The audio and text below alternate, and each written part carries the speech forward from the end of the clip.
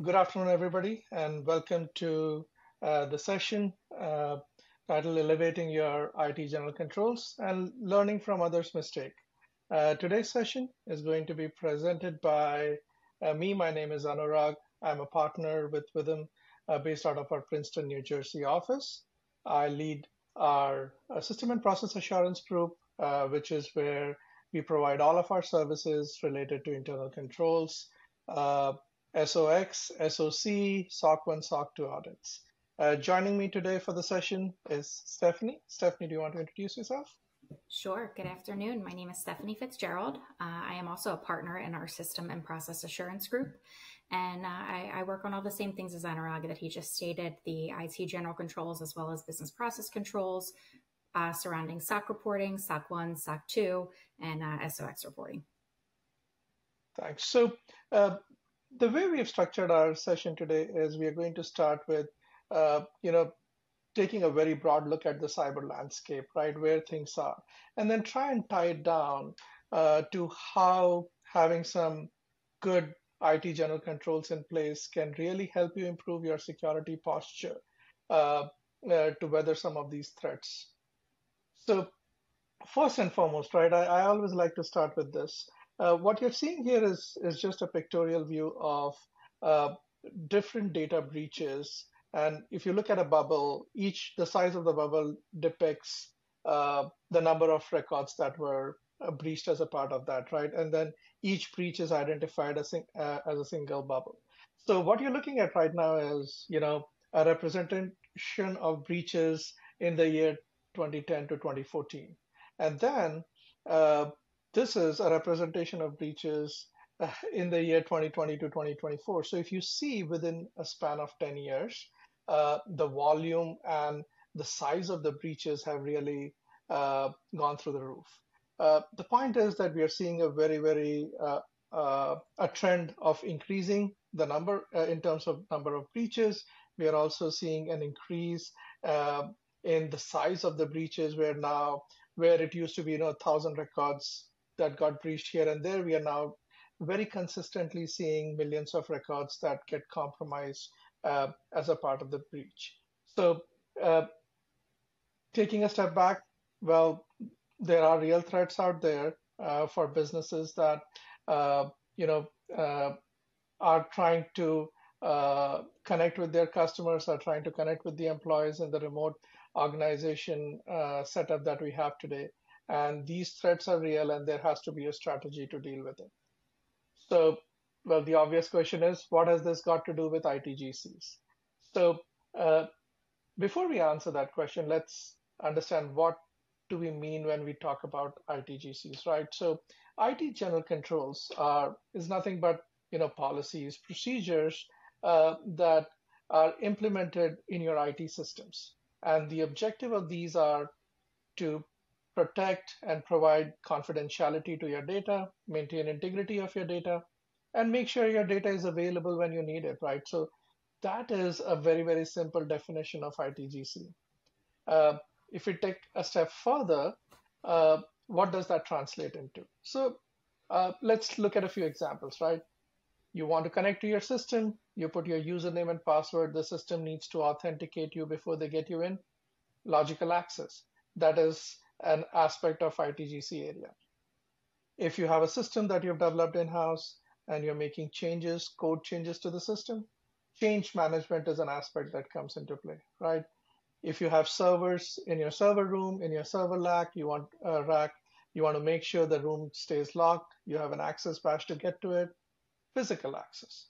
Uh, you have jobs that run overnight to keep the operations up and running. Well, all of that would be a part of computer operations. Everybody wants to make sure they have a good backup in place. Uh, and the hope is you never need to use it. But if you need to, then you should be able to recover your systems. That is where data backup and recovery comes into play, right? Uh, Anytime there is an incident and you need to be able to respond to the incident, recover out of it, manage the whole incident, that is where incident management as an area comes into play. Uh, Business continuity and disaster recovery, same thing, right? We've seen a few hurricane situations in the past few weeks. Uh, Anytime a part of your network, a part of your system goes down, how soon can you recover from it? How resilient is your infrastructure? Is all covered by the business continuity disaster recovery planning area. Security awareness, right? How do you make sure that uh, you train the weakest link in an organization, which is the human being, right? How do you train your employees? How do you train your contractors, people who work in your environment? All of that gets covered under security awareness. And again, this is not a comprehensive list of ITGC areas. These are some examples just to put some context to what do we mean when we use the term IT general controls. So now that we have a good understanding of IT general controls, let's try and see how this would relate to some of the data breaches that we were talking about. So in the next section, I think we'll focus on uh, a study and try and see what we are seeing in breaches and then see how it impacts our ITGC and how we can use ITGC to strengthen our posture there. So I think that the term data breach is a scary term, right? It's scary in so many ways. It's disruptive to a company. Depending on what type of data is breached, it's a scary thing. But something that we want to focus on here is the cost of a breach to a company. So this slide here is kind of showing the average total cost of a data breach. So as you can see, year over year, it's continuing to increase the cost of a data breach. So currently a breach will cost a company approximately $4.8 million globally, which is huge. Right, and I think these are more global stats, but uh, this includes all sorts of costs, right? These includes costs associated with, hey, once you discover the breach, how do you recover out of it? This includes costs associated with some of the remediation action you'll have to take as a result of the breach, and that is why it's a significant number there. Another thing to take into consideration is the time it takes to identify and then contain the data breach after it occurs. So if you look here in 2024, we're saying that the time it takes to identify and contain a breach, the identification piece, a breach can be going on for approximately 194 days before that breach is actually identified as an issue. Once that breach is identified, it could take another 64 days to actually contain that breach. So I think that that's a little bit scary there, because if you look at it, 258 days in total, you're looking at close to a year's worth of time between a breach occurring and then being able to remediate the issues and contain that breach. Correct. And this is not uncommon. Anecdotally, if you look at a few breaches in the past, right, including the Target breach, it was like months before even the company came to know that they had a breach and that they were losing data. And even once they identified that, it isn't that, hey, you figured it out today, now you can remediate the breach within a week. It takes time for you to identify all the points of data exfiltration, take remedial action, fix it, and try to keep your business up and running at the same time. So it's a huge task. This is very, very important. And this also drives a point that a lot of times companies don't even know that they are being breached. So just because you feel or you have that sense of security that I have not been breached, uh, doesn't mean that that might be the fact unless you get some sort of a test done, right? Very often, people don't even realize that they have threat actors already present inside their network who might be stealing data from their network. Yeah, and just to close the loop on that, I think that goes back to what I was talking about before about how disruptive it is, right? So you can see how disruptive that would be to the company that had the data breach, as well as to the company's customers surrounding that breach. So the next thing that we want to talk about is the cost by type of record. So the cost per record depends on what type of record was compromised within the breach. So as you can see on this slide at the top, the most expensive type of record would be employee PII. So when employee PII records are breached within a company, that is the most expensive type of breach that can occur. So what we're showing here is the per record cost. I think what's important to think about is it's never a breach of 5 records. It's never a breach of 10 records. We're talking about hundreds of thousands, millions of records that are being breached here. So when you multiply those numbers out, it comes to that high of a number that we showed on the first slide being that $4.8 million. Somewhere around that range is really what you would come out to be. But we wanted to show kind of a map here of from top to bottom exactly how much on average each type of record is costing during a breach. Correct. And what I would also suggest is when you look at your own systems, when you look at your own organization and the data that you have in your organization, right? Use this information to determine the do the risk assessment for yourself, right? Hey, if my systems were to breach, right, what is it gonna cost me? Depending on where your records lie, use that as a number to come up with an estimate. And a lot of times companies would use that to come up with a return on investment for their security investments, right? Because uh, it's a big challenge to come up with an ROI for a security investment because, hey, you don't know till you actually get breached what it is going to cost you. And I think this is a good matrix to use in order to come up with that number. Yeah, I think that would be a great thing while a company is performing their risk assessment, right, in the beginning of the year to kind of take a look at that and see where their risk lies and be able to quantify that.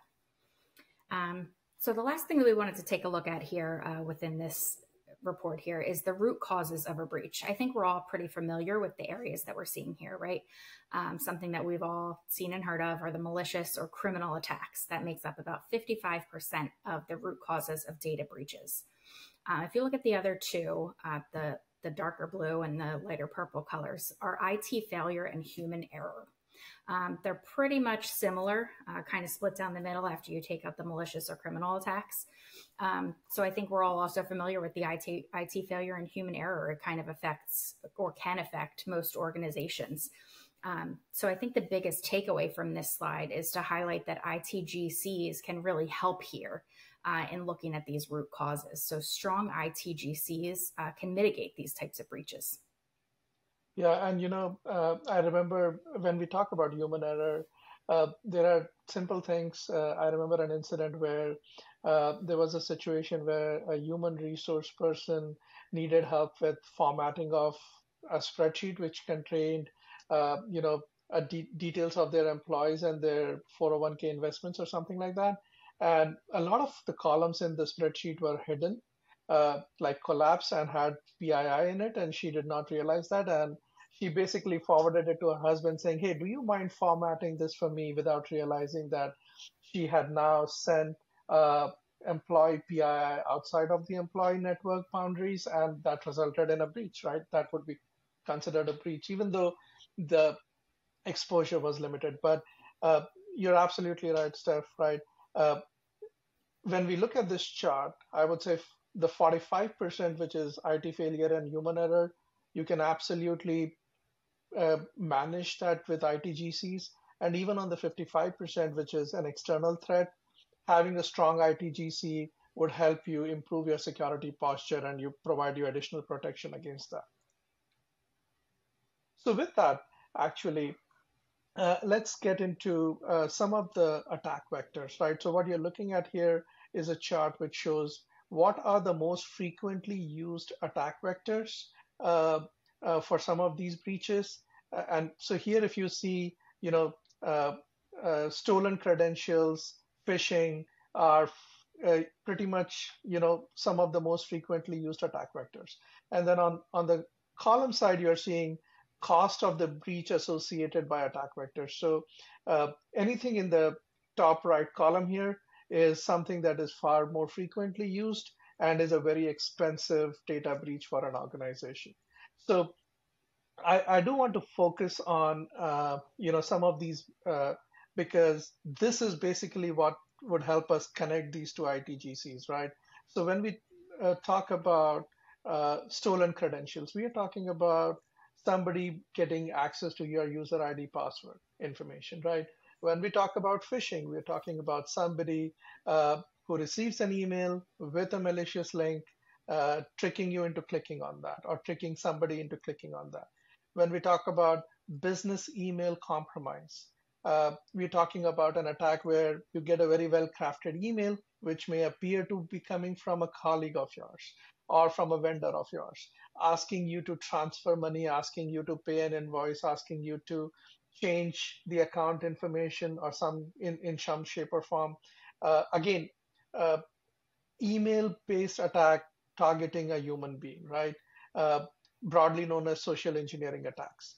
Uh, then we also see threat actors where system patches and vulnerabilities have not been updated, and that results into a breach. And then, of course, if you're using cloud as a part of your infrastructure, whether it is AWS, Microsoft Azure, or any of the other cloud service providers like Google, GCP, and if you've not configured the cloud properly, then that misconfiguration can often result into breach. So if you look at these threat vectors, going back to our initial map of the ITGC, it's very easy to correlate and say, yep, logical access, stolen credentials is definitely something that maps here. Any social engineering aspect would map to security awareness. Uh, Computer operations and data backup, if you're not able to recover, if it was a ransomware attack through a phishing email and you're not able to recover, then this would come into play. And then, vulnerabilities in your system are related to change management. So the point is, when we look at the real world statistics on data breaches and we peel the onion, try to do a root cause analysis, more often than not, you are able to get down to uh, things that could have been done very simply to prevent a breach, and a lot of that is related to IT general controls. So with that, Anurag, I let's talk also about some of the big cases that we've seen recently, right? And I will be surprised if anybody on the call here is not aware about the CrowdStrike outage that we faced a few months back, right?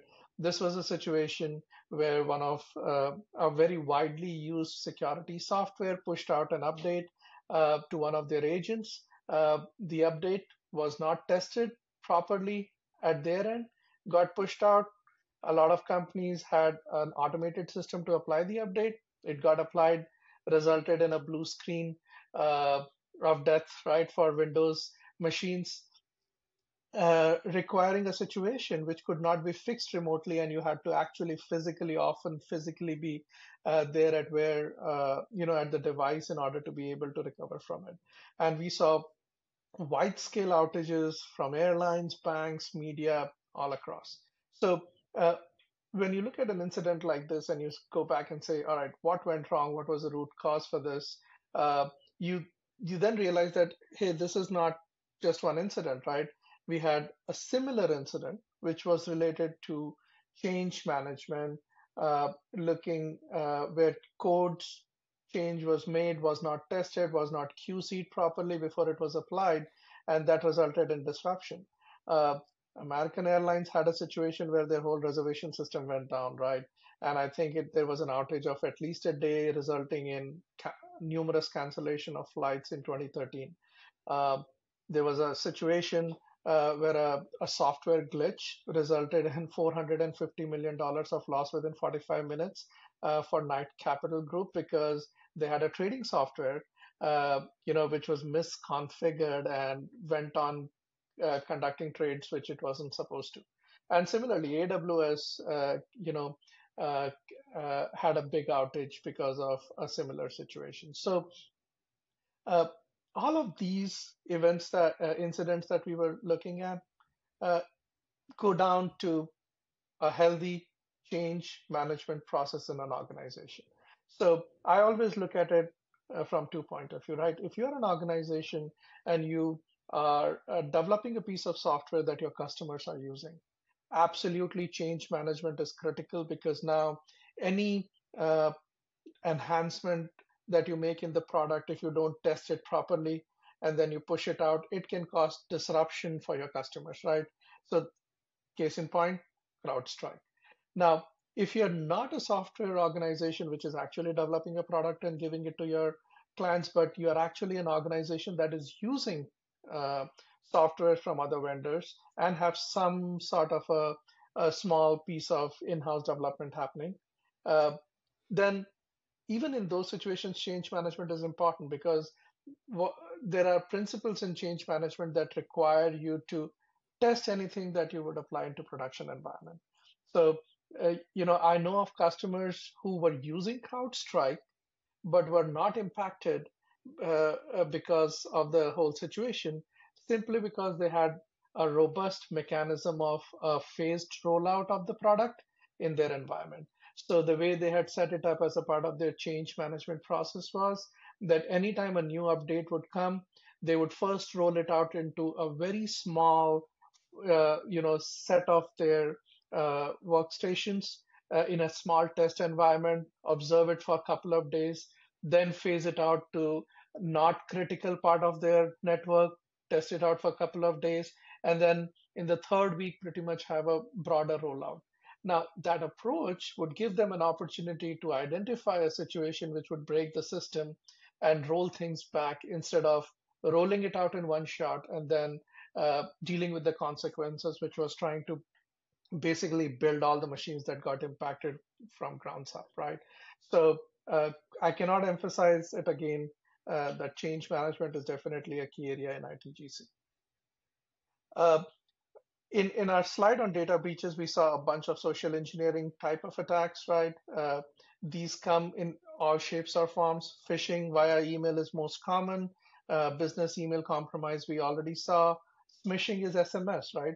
And we get this every day now. You will get text messages from Apple keeps on sending me messages every day saying, "Hey, dude, I should go and authenticate myself and change my iCloud account." I know that's a fake message, and I would never click on it, but there are people who would fall for it, and that is called a smishing attack.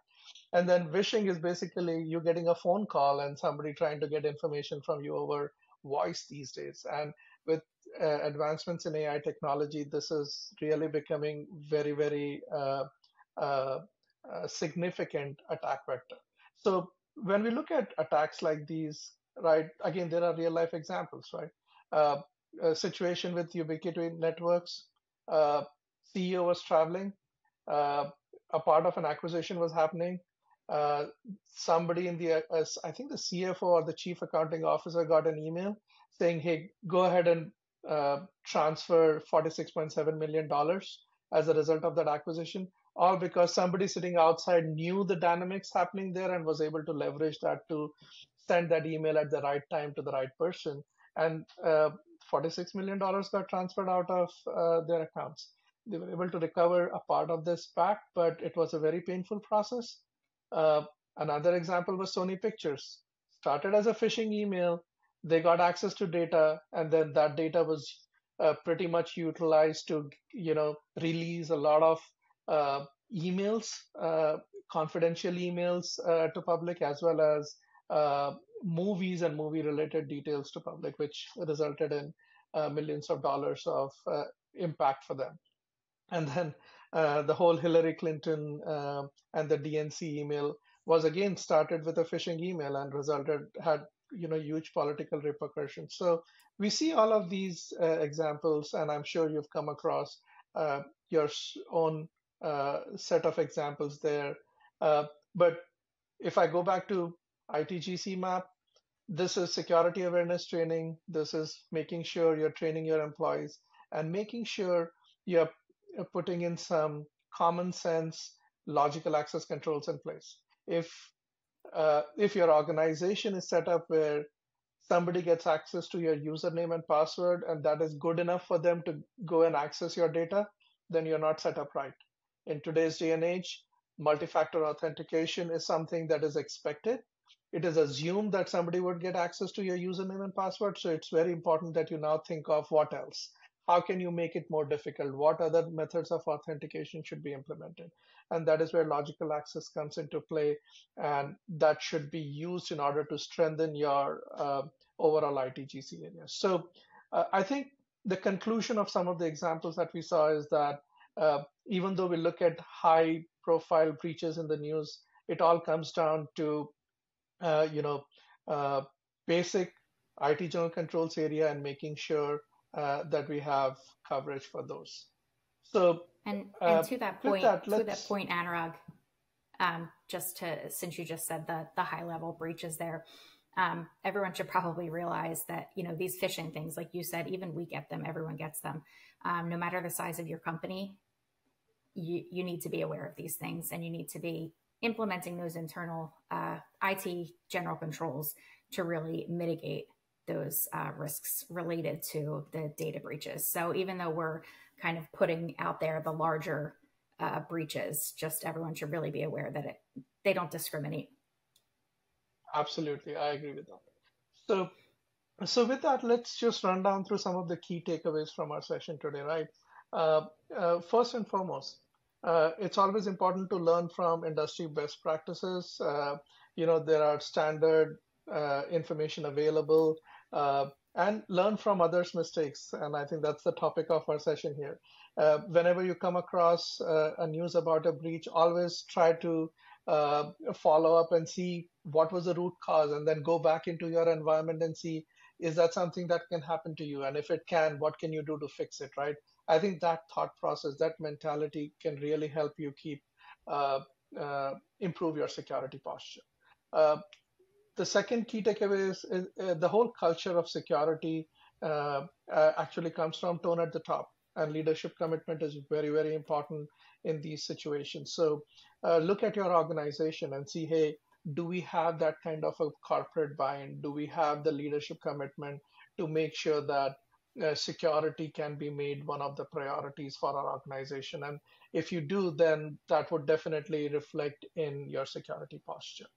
Uh, Access controls, strengthening access controls, that's a no-brainer. You should, uh, if you're using cloud, if you're using a web-based application, it is very important that you have multi-factor authentication. Very easy, not expensive to implement, but have those technologies in place to make it, uh, really uh, easy for your employees to be able to work in a remote environment, but at the same time not compromise security. Uh, I cannot overemphasize change management. As I said, it's not important only if you are developing a product, even if you are just a user of a software. There are aspects of change management that are very, very critical, and every organization should implement basic controls surrounding that. Educating and training your employees, right? Remember, human being is the weakest link when it comes to a security situation. So investment in security awareness training for your employees would go a very long way in terms of improving your security posture. And last but not the least, right? When was the last time you got a health check done? If you didn't, well, it's never too late to start. You don't know what you don't know. So it's always important to get some sort of an ITGC health check done every year from some independent company, so that they can come and tell you the things that you're missing and where you can invest your security dollars in order to actually move the needle and make your environment more secure. And with that, I think we come to an end of our session today. Thank you for your time, and we hope you get a few good takeaways from our session today to implement. Thank you.